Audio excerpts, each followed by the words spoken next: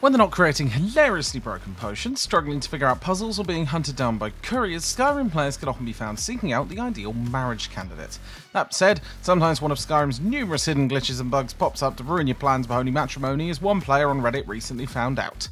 Their misfortune is the topic of a recent thread in the Skyrim subreddit, which began with a post of the poor player in question, user Wyatt Peanut, fantastic name by the way, who shared a screenshot of a werewolf awaiting them at the altar. Regardless of which unexpected guests showed up to your Skyrim wedding, make sure to follow us for more updates on the Elder Scrolls 6 and the wacky world of Skyrim modding.